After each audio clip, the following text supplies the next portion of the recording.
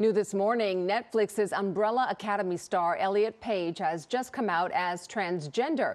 The actor, formerly known as Elliot Page, revealed his true self this morning with a heartfelt post on Twitter. It reads in part, quote, "I can't believe how remarkable it feels to finally love who I am enough to pursue my authentic self."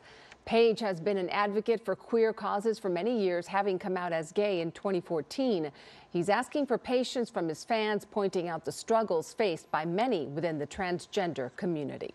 Hello, I'm Mark Brown. Get more great ABC7 content by clicking the subscribe button for our YouTube channel. And download the ABC7 Los Angeles streaming app on Fire TV, Android TV, Apple TV, and Roku to watch on your TV.